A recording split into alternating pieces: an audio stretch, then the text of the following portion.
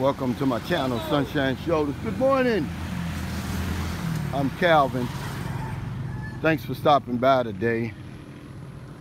The subject of my vlog today is update, day 30 of our new home construction. I'm going to be able to answer a few more questions. One is, the guy asked me, is there a road going back to your place? And that's why I walked over here to show you that. But before I get started, let me welcome my new viewers and new subscribers.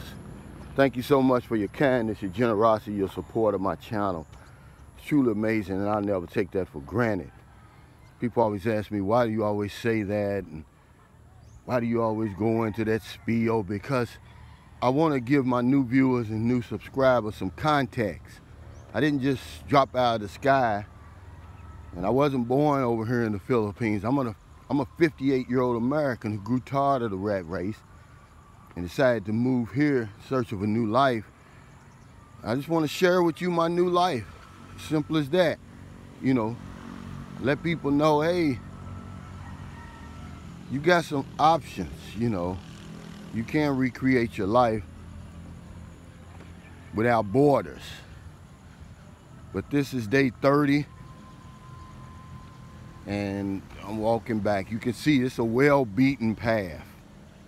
Cars and motorcycles. And eventually, this is going to be a thriving subdivision.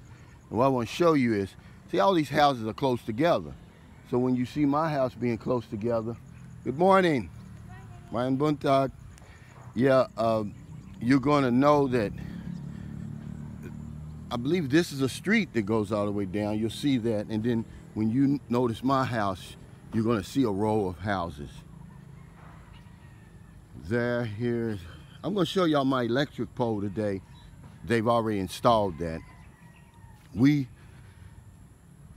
had a orientation we had to attend last week to get the water cut on. And that it should be cut on by now. But I'm not sure. See, as you see this street here, you know, by not being owned by the government, it's not paved or anything, but you can definitely see the road. Hey, man, buntag.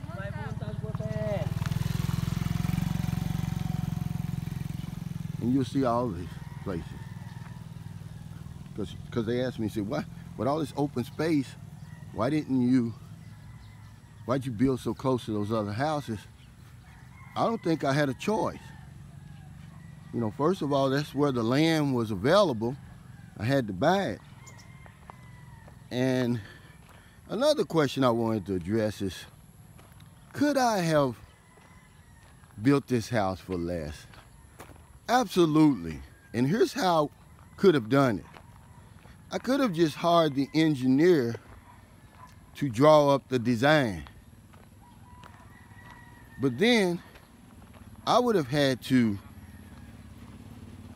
be responsible for going out, hiring a crew, buying all the materials,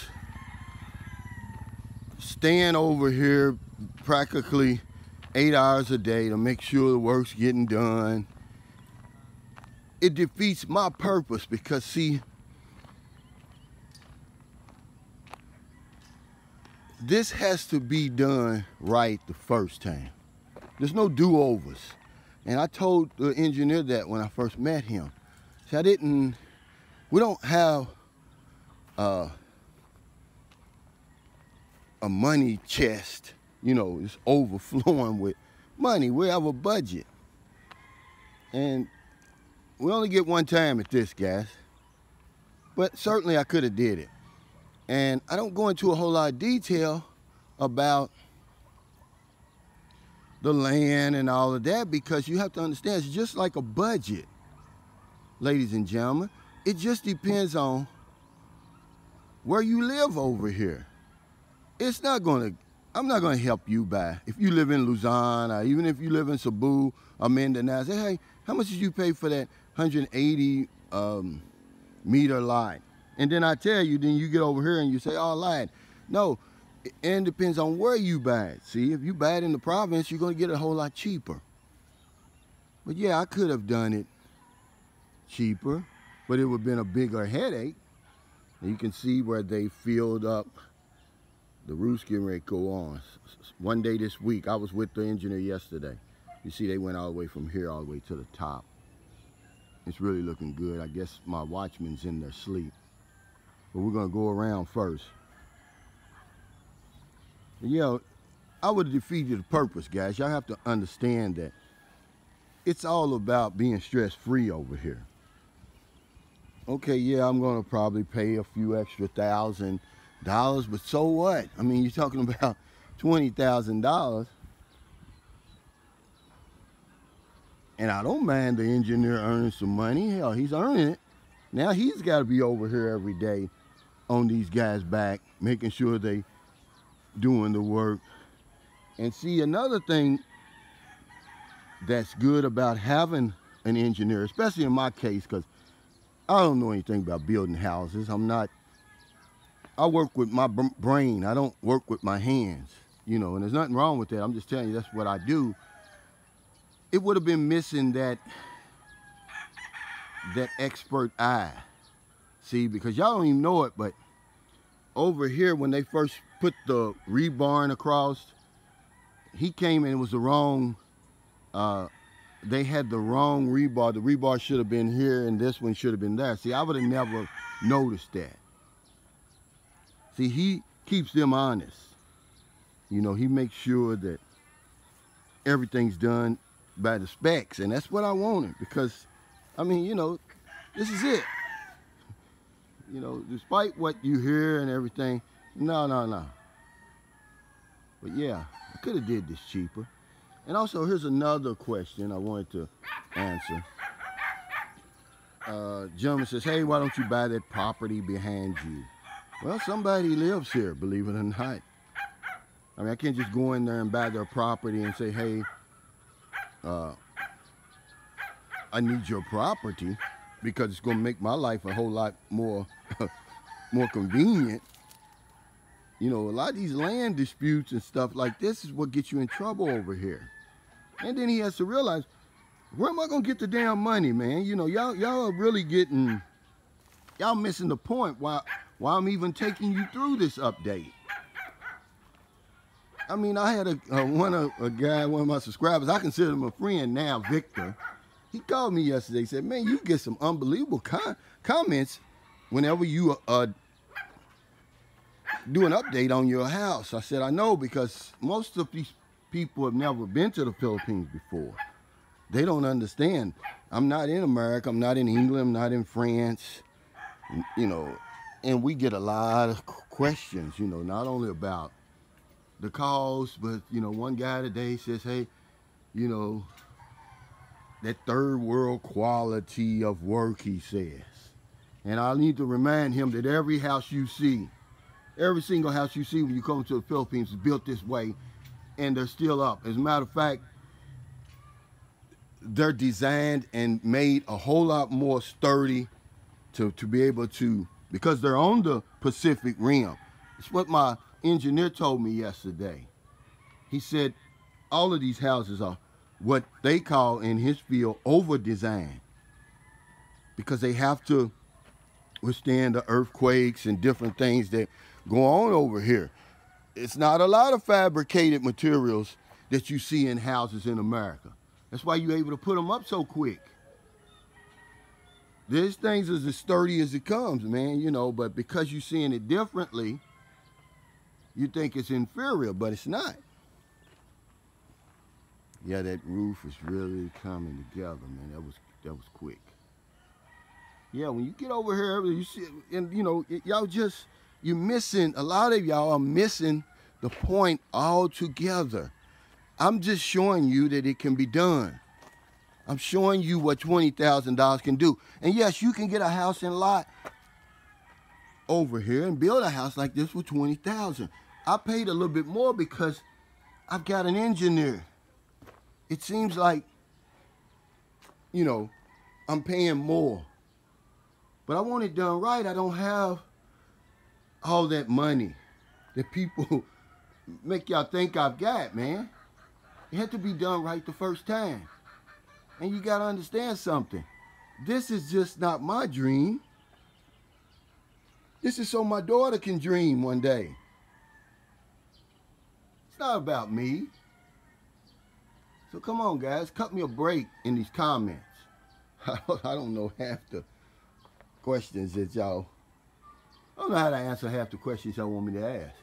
I'm just telling you that I'm over here in the Philippines. Excuse me. 58 years old. I'm building a house. $20,000. That should make anybody that has any plans, whether it's over here in the Philippines or anywhere else, it should make you happy. It should make you say, hey, you know, he's showing us that it's possible. And that's what it's all about, man. I just want to be an example. You know, one guy said, check yourself. A black guy, I guess, because he said, you're not white. And I'm like, well, what's that got to do with it, man? Come on. But yeah, work's coming along. There's that rock, man. They do it bucket by bucket. I guess they've been working on the roof, so they didn't get a lot of that done. They'll probably start doing that today, because they're going to level this all around and then pour the floor. There's no fancy equipment either for any of you guys who keep asking me that. Where's the Bobcat? Where's this? Where's that? These guys are skilled, man. They've been doing this for years. And because it's different doesn't make it inferior. This is a 52 square meter house, hollow block with a metal roof eventually. This is my bedroom. Pretty soon that scaffolding will be all out of here. I'm pretty sure it's going to be this week. And well, a guy asked me, he says, Calvin, I didn't see the door to your room. There it is. Well, I told you, there it is. There's going to be a wall here. There's going to be a wall here. It's going to come across here, go over to here to close in my room. But yeah, there's my door. Then the girls' room is their door. Then the bathroom door. So yeah, that's that. And I'm about 16 inches off the ground. For anybody who wants to know about the leverage in the event of flooding, you know. And over here in Margarita Village Extension, here in San Carlos City, they have a history of flooding, but not in this area. And I'm thankful for that. Let me go back in here. Here's their room again. Yeah, I'm thankful for that. But I mean, what can you do? You know, you have to take that in account when you build over here. It's a lot of things. You got to take the weather in account. And I've done that. You know. Now, where her mother owns a house, and has been owning it for years. It's in a place called Villaronte over here. Barangay, I think it's Barangay 2, but the subdivision is called Villaronte. And man, do they have problems with these nice houses back there too. A lot of them houses are really nice. Here's that little hallway I was telling you about. But boy, they have a history. I mean, they really get it when it comes to flooding. I mean, really. I mean, anytime after a big rainstorm, you go by there and you see people with sandbags and you see mud all over the place. It's my bathroom, man. Yes, it's a little bit bigger than the bathroom I've got at home. And I'm probably not going to install that hot water heater. I was talking to the engineer yesterday, and he told me, he said, Calvin, he said, you know, here in San Carlos, you're probably not going to be able to use that as much as you think. He said it's going to be a waste of money. He said because a lot of times the water pressure here is not enough for it to, to be of any use. And I'm going to take his word for it. He's the expert. This is my dining room area with the kitchen. I'm going to step back here so you can get a good view of my living room. I never show y'all really my living room, but it's not really small. Okay, it starts, this wall, well, the doors, you come in, it comes all the way back really to here, because my, the dining room basically is just my dinette set. We sit there and eat, that's it. All this room in here, we're gonna use, for the couch, for the chairs, the tables, and different things like that. So thank you so much for stopping by. This is day 30 of our new house construction, and it's moving along. Thank everybody for joining me. 52 square meters. Total cost 1 million pesos, about $20,000. Could I have it done cheaper? Absolutely. But you have to realize now I got a lot of headache. I got to go out and hire the crew. I've got to buy all the materials. I've got to be over here every day looking over their shoulder. See? And there's two things that I'm going to be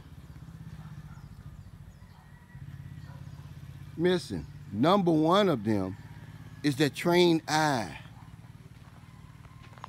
that's needed on a construction site. See? That my engineer provides. And then, because that keeps an honest man honest. See? Those are the two main reasons, man. I don't want to be over here every single day buying this material. See, if it walks off, he's responsible for it. Like what happened over at Donna Faye's place when I was building it and the material started. See, I'm not responsible for that. He is. And this has to be done right, guys. The first time. This is about money. Yeah, my lack of it. I can't go over here. I can't be over here 8,000 miles away rolling the dice. I hired an engineer to make sure it was done right and done right the first time. And I got one of the best in the city. I didn't even know it. That's just how the universe works. See?